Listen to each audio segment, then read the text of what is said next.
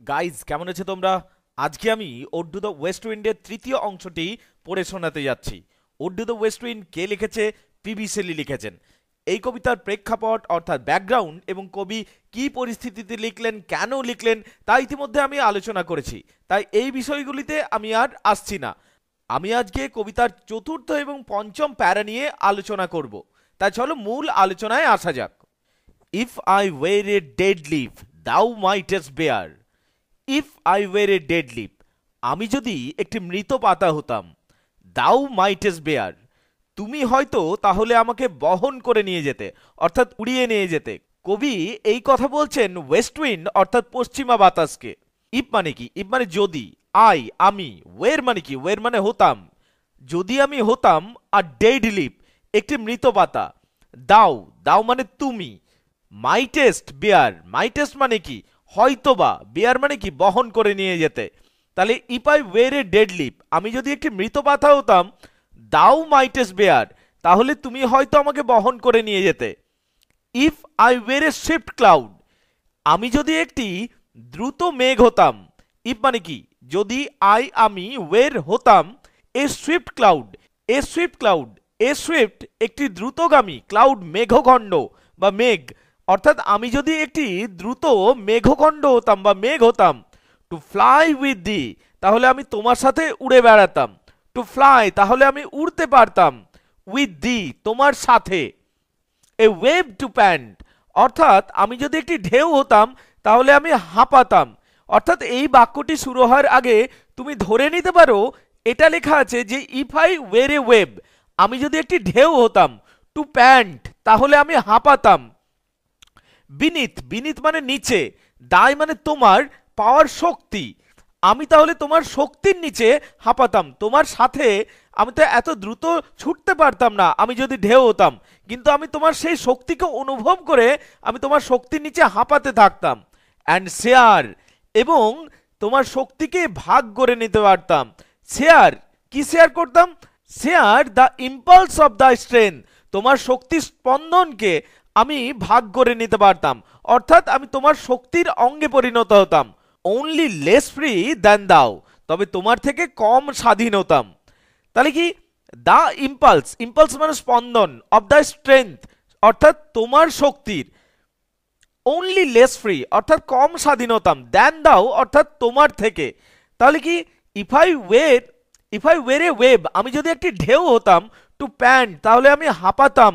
Beneath দাই পাওয়ার, তোমার শক্তির নিচে। অ্যান্ড শেয়ার, এবং হয়তো ভাগ করতে পারতাম। The impulse of the strength, তোমার শক্তির স্পন্দনকে। অনলি লেস ফ্রি, তবে আমি কম স্বাধীন হতাম। দেন দাও, তোমার থেকে। ও আনকন্ট্রোলেবল, হে অদম্য শক্তি বা হে অনিয়ন্ত্রিত শক্তি। এইভাবে কবি পশ্চিমা বাতাসের প্রশংসা করছেন এবং তিনি যে পশ্চিমা বাতাসের অংশে পরিণত হতে চান সেই ইচ্ছাকে প্রকাশ করছেন। অর্থাৎ তিনি বলতে চাইছেন যে পশ্চিমা ঝড়ের যে শক্তি রয়েছে সেই শক্তিকে তিনি উপভোগ করতে চান। ইফ ইভেন, এমনকি যদি, ইফ ইভেন মানে এমনকি যদি। আই ওয়ের, আমি যদি পৌঁছে যেতাম। অ্যাজ ইন মাই বয়হুড, আমার শৈশবে। And could be the comrade of দাই ওয়ান্ডারিং ওভার হেভেন, এবং হতে পারতাম। অ্যান্ড কুড বি, এবং হয়তো হতে পারতাম। The comrade over wandering over haven, এবং কুড বি মানে হতে পারতাম। দ্য কমরেড, কমরেড মানে সঙ্গী। অফ দাই, তোমার সঙ্গী হতে পারতাম। দাই মানে তোমার, তাহলে তোমার সঙ্গী হতে পারতাম। ওয়ান্ডারিংস ওভার হেভেন, ওয়ান্ডারিংস মানে ঘুরে বেড়ানো, এবং আমি ওয়ান্ডারিংস করে বেড়াতে পারতাম, অর্থাৎ ঘুরে বেড়াতে পারতাম। ওভার হেভেন, আকাশে বা স্বর্গে। As then went to আউটস্ট্রিপ the sky speed, আউটস্ট্রিপ মানে হচ্ছে পরাস্ত করা বা অতিক্রম করা, এবং হয়তো আমি তোমার গতিকেও পরাস্ত করার চেষ্টা করতাম। স্কার্স সিমড এ ভিজন, যেটা আজকে আমার কাছে হার্ডলি, স্কার্স মানে হার্ডলি মানে প্রায়ই না, যেটা আজকে আমার কাছে শুধুমাত্র ভিজন। ভিজন মানে স্বপ্ন। স্কার্স, এটা আজকে আমার কাছে সম্ভবই নয়। It is impossible. It is just seemed a vision, এটা শুধুমাত্র আমার কাছে আর স্বপ্ন বলে মনে হয়। I would never have স্ট্রিভেন, I would never have স্ট্রিভেন, স্ট্রিভেন মানে চেষ্টা। এখন আমি সেই চেষ্টা করতে পারি না, তার কারণ আমি বয়সের ভারে আক্রান্ত। কিন্তু আমি যদি আমার শৈশবে যেতাম অর্থাৎ বয়হুডে যেতাম এবং আমি যদি তোমার সঙ্গী হতাম এবং আকাশে উড়তাম, তাহলে হয়তো আমি তোমাকেও পরাস্ত করার চেষ্টা করতাম বা আমি তোমাকেও সারপাস করার চেষ্টা করতাম গতিতে, যেটা আজকে আমার কাছে শুধুমাত্র ভিশন বলে মনে হয়। এটা বাস্তব তো একেবারেই নয় এবং আমি এটা চেষ্টাও করতে পারি না আজকে। As thus with thee in prayer in my sore need, as thus with thee in prayer in my sore need, as thus তাই, with thee তোমার কাছে, in prayer আমি প্রার্থনা করছি, in my sore need যেহেতু তুমি হলে আমার আর্জেন্ট নিড। সোর নিড মানে হলো আর্জেন্ট নিড বা সিরিয়াস নিড। তাই আমি তোমার কাছে প্রার্থনা করছি, তার কারণ তুমি আমার আর্জেন্ট নিড, অর্থাৎ তোমার শক্তিটা আমার আর্জেন্টলি প্রয়োজন, অর্থাৎ এখনই প্রয়োজন। তাই আমি তোমার কাছে প্রার্থনা করছি তোমার শক্তির। ও lift me as a wave, হে পশ্চিমা বায়ু আমাকে তুলে ধরো একটা ঢেউয়ের মতো, এ লিফ একটা পাতার মতো, এ ক্লাউড একটা মেঘের মতো। ও lift me as a wave আমাকে তুলে ধরো একটা ঢেউয়ের মতো, আর লিফ একটা পাতার মতো, এ ক্লাউড একটা মেঘের মতো, অর্থাৎ আমাকে মেঘের মতো উড়িয়ে নিয়ে চলো, বা আমাকে একটা পাতার মতো উড়িয়ে নিয়ে চলো, বা আমাকে একটা ঢেউয়ের মতো তাড়িত করো। তোমার শক্তির মধ্যে যেন আমি থাকতে পারি। I fall upon the thorns of life, আমি জীবনের কাঁটায় রক্তাক্ত। আই ব্লিড আমার রক্ত বার হচ্ছে। আই ফল আপন আমি পড়ে গেছি, দ্য থর্নস, থর্নস মানে কাঁটা, অফ লাইফ অর্থাৎ জীবনের। অর্থাৎ কবি এখানে বলতে চাইছেন যে তিনি অখুশি রয়েছেন, তিনি জীবনের নানা সমস্যায় জর্জরিত এবং তিনি ভারাক্রান্ত। এই বিষয়গুলিকে তুলে ধরছেন এই বাক্যটির মধ্যে। I fall upon the thorns of life, I bleed, অর্থাৎ তিনি নানাবিধ সমস্যায় জর্জরিত হয়ে পড়েছেন। A heavy weight of her has চেইনড and board. A heavy weight মানে হলো প্রচন্ড ভার বা এমন একটা ভার বা বোঝা যা শ্বাসরোধ করে তুলছে। অফ আওয়ার এই বোঝাটা বা এই ভারটা কিসের? সময়ের বা বয়সের। হ্যাজ চেইনড যেন এই বোঝাটা, সময়ের এই বোঝাটা বা সময়ের এই ভারটা, হ্যাজ চেইনড আমাকে শিকল দিয়ে আটকে রেখেছে। অ্যান্ড বোর্ড এবং ঝুঁকিয়ে দিচ্ছে। বোর্ড মানে হচ্ছে ঝুঁকিয়ে দেয়া, অর্থাৎ সময়ের বোঝাতে আমি ভারাক্রান্ত এবং ঝুঁকে পড়ছি। ওয়ান টু লাইক দি, আমি তোমার মতো হতে চাই। ওয়ান টু লাইক দি, আমি তোমার মতো হতে চাই। দি মানে তোমার মতো। টেমলেস উদ্যম বা অনিয়ন্ত্রিত। অ্যান্ড সুইফট দ্রুত। অ্যান্ড প্রাউড গর্বিত বা অহংকারী, যাতে আমি অনিয়ন্ত্রিত হতে পারি, দ্রুত হতে পারি এবং গর্বিত হতে পারি বা অহংকারী হতে পারি তোমার মতো। মেক মি দাই liar even as the forest is. Make me আমাকে বানিয়ে দাও। মেক মানে বানাও, মি মানে আমাকে, আমাকে বানাও। দাই লায়ার, দাই মানে তোমার, লায়ার মানে বাদ্যযন্ত্র। আমাকে বানাও তোমার বাদ্যযন্ত্র। Even as the forest is, তাতে কি জঙ্গলটা যদি তোমার বাদ্যযন্ত্র হয়ই বা, তাতে কি বা এসে যায়? আমাকে তোমার বাদ্যযন্ত্রে রূপান্তরিত করো। জঙ্গলটাকে কেন বাদ্যযন্ত্র বলা হচ্ছে? তার কারণ যখন পশ্চিমা ঝড় আসছে বা পশ্চিমা বাতাস আসছে, সেটা জঙ্গলের মধ্যে দিয়ে আসছে এবং জঙ্গল থেকে এক ভয়ানক শব্দ হচ্ছে বা জঙ্গল থেকে প্রচুর আওয়াজ বেরিয়ে আসছে ঝড়ের কারণবশত। তাই কবি কল্পনা করছেন যে পশ্চিমা বাতাসের আসলে বাদ্যযন্ত্র হলো জঙ্গল, ফরেস্ট। কিন্তু ওটাই বলছেন কবি যে তোমার বাদ্যযন্ত্র জঙ্গলটি হতে পারে, কিন্তু আমাকে তুমি নিজের বাদ্যযন্ত্রে রূপান্তরিত করো। মেক মি দাই লায়ার, আমাকে তোমার বাদ্যযন্ত্র বানাও। Even as the forest is, তাতে কিবা এসে যায় যে ফরেস্টটা যদি তোমার বাদ্যযন্ত্র হয়ে আছে, তাতে কিবা এসে যায়? আমাকে তোমার বাদ্যযন্ত্রে রূপান্তরিত করো। What if my leaves R falling like its own, তাতে কি? হোয়াট কিবা এসে গেল। ইফ মাই লিভস যদি আমার পাতাগুলো, আর ফলিং ঝরে পড়ছে, লাইক ইটস ওন, তাতে কিবা এসে গেল যদি আমার পাতাগুলো ঝরে পড়ছে, অর্থাৎ তাতে কিবা এসে গেল যে আমি বৃদ্ধ হয়ে পড়েছি। এখানে কবি নিজেকে এমন একটি গাছের সাথে তুলনা করছে যার পাতাগুলো ঝরে পড়ছে। তাতে কি আমার পাতাগুলো ঝরে পড়ছে, তো আমি তবু তোমার বাদ্যযন্ত্রে রূপান্তরিত হতে চাই। দ্য টিউমেল্ট অফ দাই মাইটি হারমোনিজ। দ্য টিউমেল্ট, টিউমেল্ট মানে কি আপ্রোর বা গর্জন। অফ দাই মানে তোমার, তোমার গর্জন।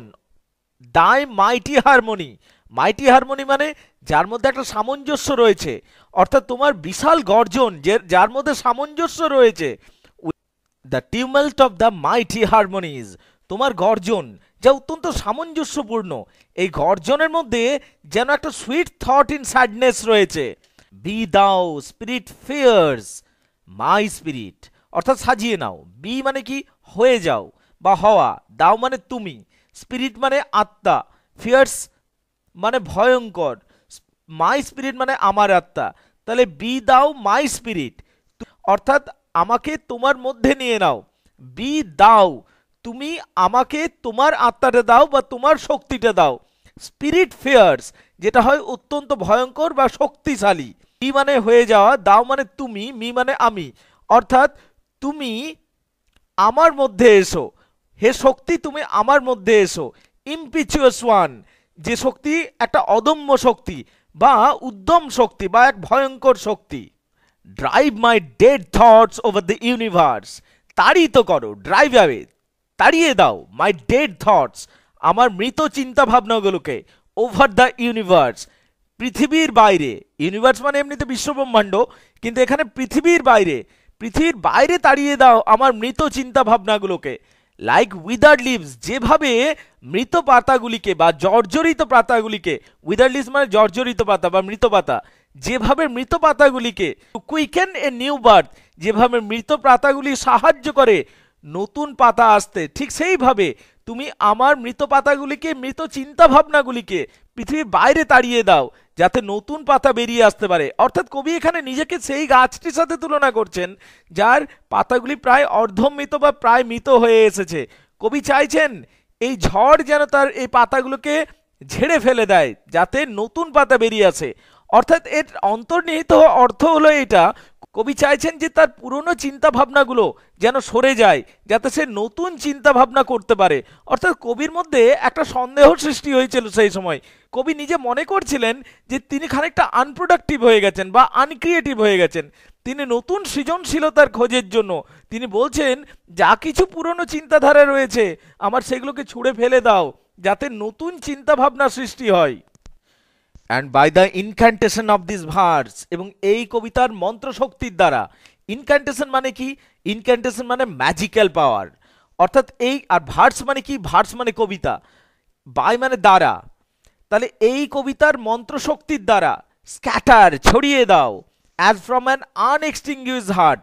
আনএক্সটিংগুইশ মানেটা জানতে হবে। আনএক্সটিংগুইশ মানে যা নিভে যায়নি, হার্ট মানে কি ছাই, যে ছায়ের মধ্যে যে আগুন থাকে তাকে হার্ট বলা হয়।